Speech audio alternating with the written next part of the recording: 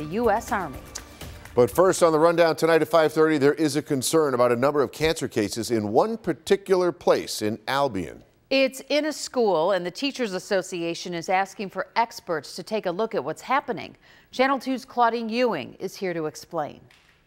When a teacher at the Ronald Sodoma Elementary School in Albion was diagnosed with breast cancer last year, she was not alone. The Albion Teachers Association compiled a list, and they say there are 22 teachers or staff who have been diagnosed with breast cancer at the elementary school over the last 20 years. They say the building where most of the staff and teachers worked and became ill was in the original school building from the 1950s. Is this a cause for alarm? We asked a medical expert at Roswell.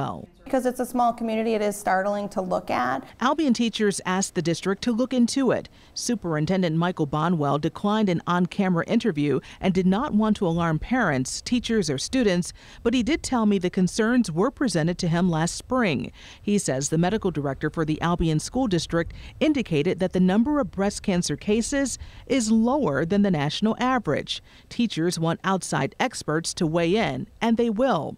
The superintendent told me, given the concern, they are asking the Cornell University School of Industrial and Labor Relations Workplace Health and Safety Program, the Orleans County Health Department, and the New York State Health Department to review the situation. They need a certain number of cases within a certain amount of time. They'll take a look at histories, how long have folks worked there, how long, where do they live. Teachers want a review of air and water quality and environmental factors also at the building. There's not a lot of concrete evidence at this point about environmental exposures causing breast cancer.